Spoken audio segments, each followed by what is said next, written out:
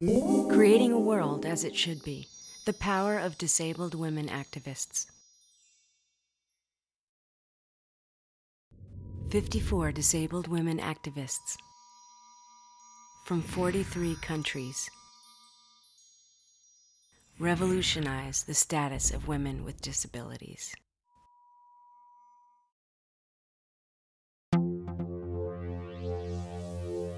Disabled women and girls need to get their rights, not charities, their rights, their human rights to be included.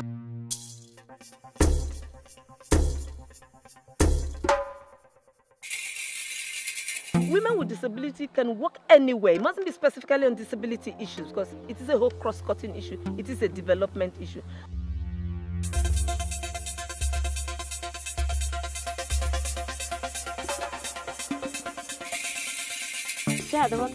Women with disability, including me. I was with this disability since I was 2 years old until today. I want to tell everybody that we are part of you. We are like you.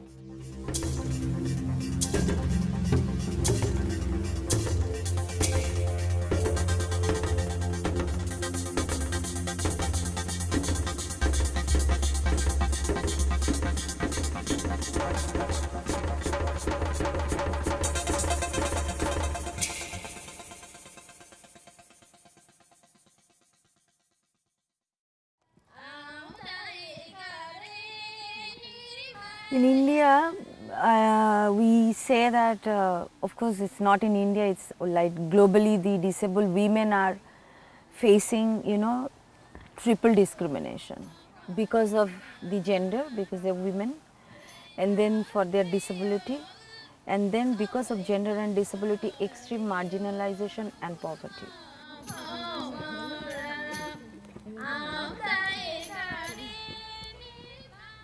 In China, in my opinion, women with disabilities, they're pitied. They're considered hopeless, and that there's no opportunities for them to advance. I think culture also contributes to the attitude, because in African culture there are a lot of issues that discriminate women in general, in particular women with disabilities. It's really difficult for blind women in Sri Lanka, difficult to get employment opportunities, get into inclusive education. It's really hard. Most of the blind women in Sri Lanka, they are below the poverty line. The issue of women with disability has been invisibility for a very long time. We are everywhere, yet people don't seem to see us. We need to have a stronger commitment to ensure that disability moves away from being a fringe issue to being one which is fully inclusive. If you're using a human rights perspective, I don't really care if you call me a tomato, as long as I can get on the bus, get in school, get a job, get married. Whatever, you call me whatever you all want to call me, as long as I have the same rights. I think the key is education. Many of the developmental organizations and NGOs have no experience or idea of how to work with people with disabilities or women with disabilities. So I think having experience and being able to come in and consult, that they will become more informed and then will provide more opportunities in the future for people. People that use wheelchairs, maybe they'll learn that if they're going to be a sponsor, they need to make sure that there's a ramp available, and that throughout the building, they need to look for different physical barriers and take those down so that there can be more access.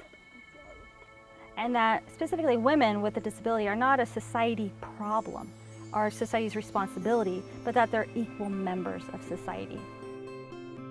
We are going to accept that absolutely, without any doubt, every disabled girl and every disabled woman will be included in every international development program. Do you agree?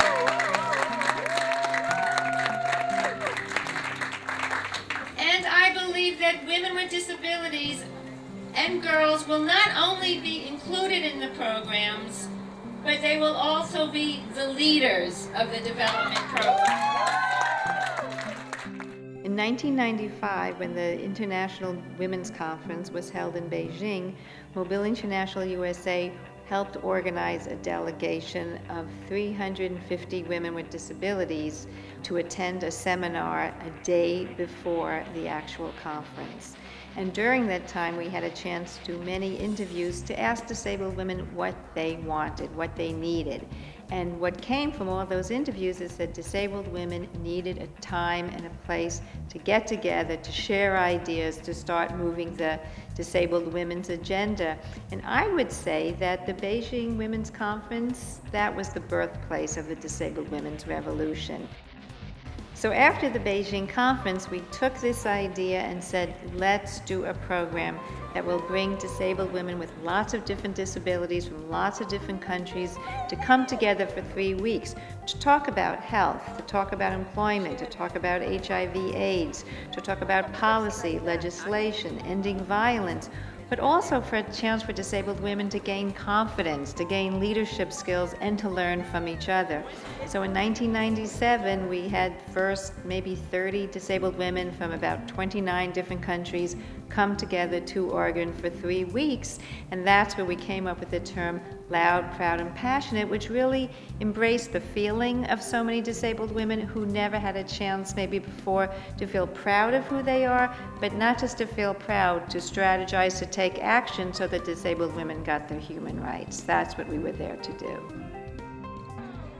The thing about a 3-week WILD program that's different than a conference is we're not in a hotel. The WILD women are with families. We are changing ideas of what it's like to be a person from a Muslim country, a person from an African country, a person from a Latin American country. We are putting together people with different lifestyles, different religions, different cultures. That's how you change the world, I think, so that we have a most peaceful world. We have to get down to a very basic people-to-people kind of relationship for us to make the changes in the world that we want to see.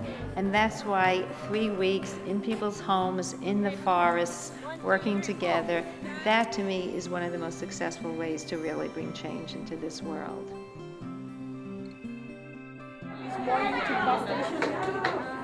My name is Annie Malinga from Zimbabwe. Hey, my name is Shada. I'm from Palestine. I'm Ashokunda Mishti. I come from Bangladesh. I'm Hanan from Ethiopia. Mi nombre es Karina Ramos. Soy de República Dominicana. Buenas tardes, mi nombre es Shari Kutakachi. Yo vengo de Ecuador. Good afternoon, my name is Shari and I come from Ecuador. I'm Kuhu Das from India and my name is Yasmina Risteska from Macedonia. My name is Idoni Kanyama from Burkina Faso. Good evening, I am Jessica from St. Lucia. Hola, mi nombre es Mari. Soy de México, Manu María de México. Good evening, my name is Luz Aguilar from El Salvador. Good evening, everyone. I'm Manik from Sri Lanka. This is Zenaha from Turkey. I'm Fatima and I'm from South Africa. My name is Ruth Chineke from Cameroon. The strike starts with the back of your hand up. These are action-oriented women who see an idea, conceptualize it, get other information, and make something happen. I had the idea that something had to be accessible. I just couldn't put it in place. I couldn't have the picture of it. But coming to the US is like suddenly you get the picture. You're like, oh, this is what I'm looking for. So when we go back to our countries, we can be more specific and we can talk about tangible things. Well, some of the things that I've seen happen here are things that I never dreamt of happening in my country. So it will encourage persons like myself to challenge ourselves to ensure some of these things happen in our country and that we ourselves become stronger persons. The law says, yes, you people are exemption at the my self-esteem, which I thought was if I want to put in a level of 1 to 10, I thought I was around 5. But here at the program, I see that I was around 2. And before the end of the program, my self-esteem is towards 9. So I have a lot of work to go back and do in my community. Learning about HIV/AIDS, I had no idea about where it came from. I knew it was bad, but not necessarily how somebody gets it and how it's transmitted. There are different strains of HIV. With our baby, I learned so much from this program. And I just wish it was longer. I want to learn so much more. I'm so excited to be here.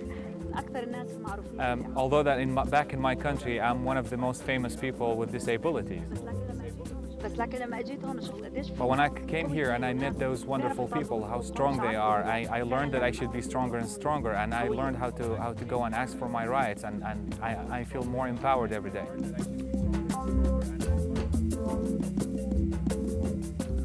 It is amazing when you see a group of women with disability come together like this. To me, this is networking.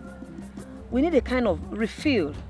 Lots of us need to learn from each other what's been happening around the country, around the world. Honestly, from this program, I've been able to get some best practices, which I'm going to take back to my country.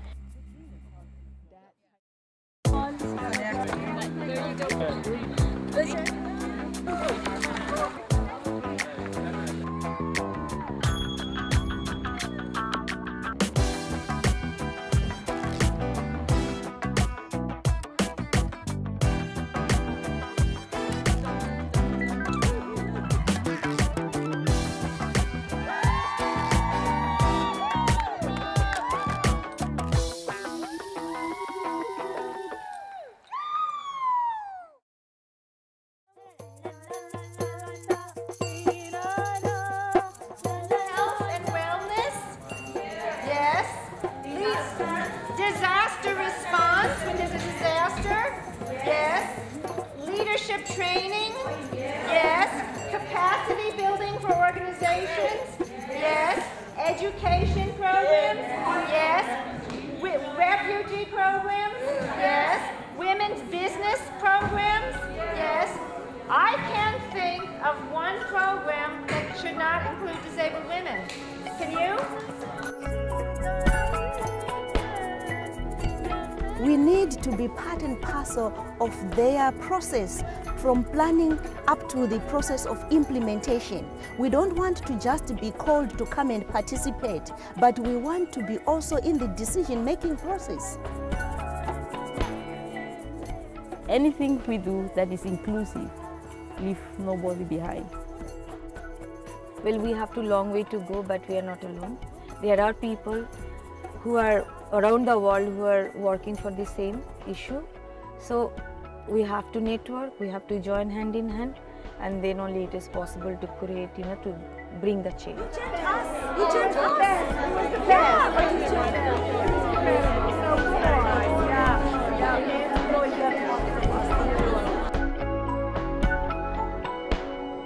The women were incredible. I think the program was powerful, and I think all these women are going to go home and make amazing, amazing things happen. What does this mean? It means that we are linked forever. Yeah. All the wild women. Yeah. All these together.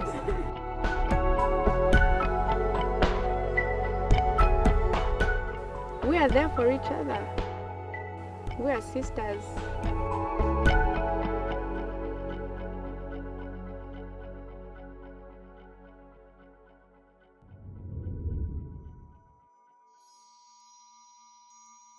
What if disabled women and girls were included in every international development program? What if the international development community and disabled women activists formed partnerships to create a world as it should be?